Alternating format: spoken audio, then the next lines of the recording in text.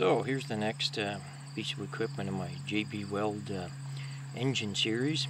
I've JB welded up a connecting rod journal on this Briggs & Stratton crankshaft here. So basically I ground the crankshaft down about a 1/4 inch, then built it up with JB Weld. So I'll try running it in an engine and see how it works out.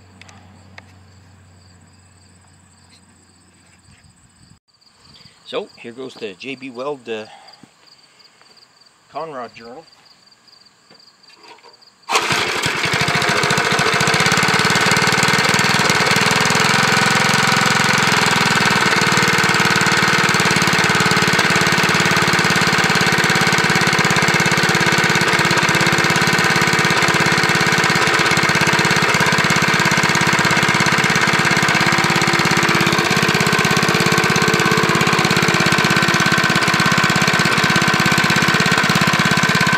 Oh yeah, I never have a blade on them. Don't try that with a blade on it or you'll lose your fingers.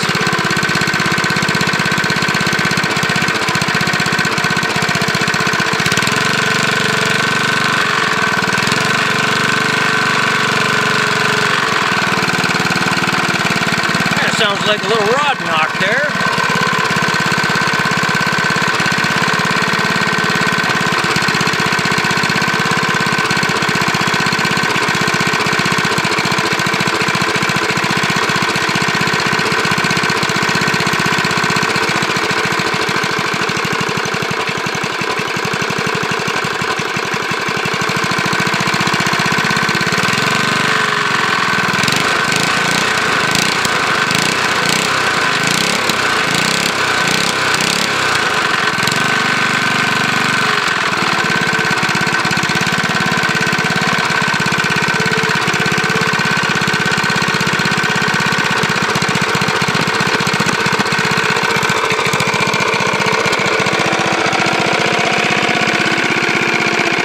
Like rod knock to me.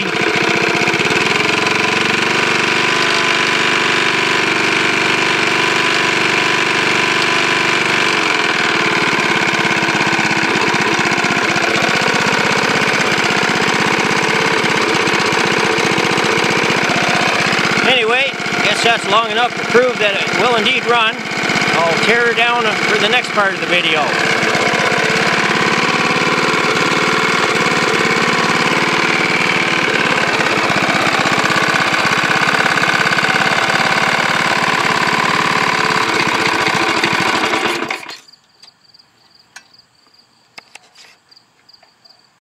So here's the JB Weld connecting rod journal after that run there. Show you the connecting rod cap. It's a little shiny on both sides there. You can see that. Try to get in focus here. And the other half of it looks the same. Now, the crankshaft here, manipulate it so it stays in focus. It's tricky.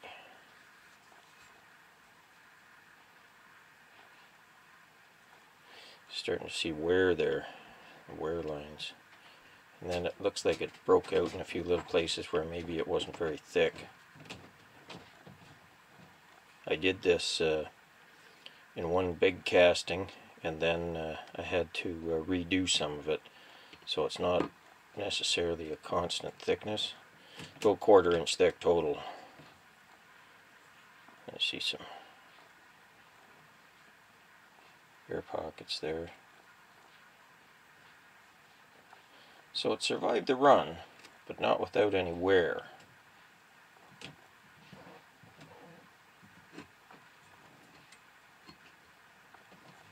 Anyways, looks like it could hold up to the pressure for a while. I may try it in a lawnmower run, just rerun it, put it back together. The problem I got is, as you can see, this is a shorty crankshaft here, so I'd have to find a deck that would work with shorty there. Most of them are longer than that these days. Anyway, thanks for watching the video there, and Looks like a JB Connecting Rod Journal will hold up for a little while, but not forever. So everybody have a good one.